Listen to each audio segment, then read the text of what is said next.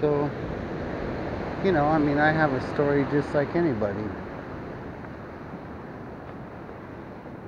A lot of things led me to where I am.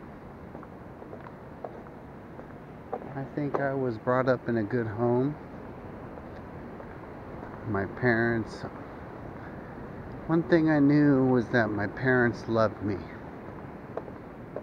Um, whether or not I thought they, were right or wrong, I knew that what they were doing was for the right reason, right? Because they loved me.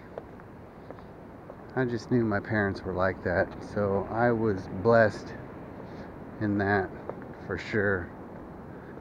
I know a lot of people may not have that sort of a background or a foundation, but I'm thankful that I did. And so, yeah, thanks, Mom and Dad, for giving me that. And so, as you go on, there are things you believe in, things you don't. You start to search out things, you find out, whoa, guess that stuff is real. And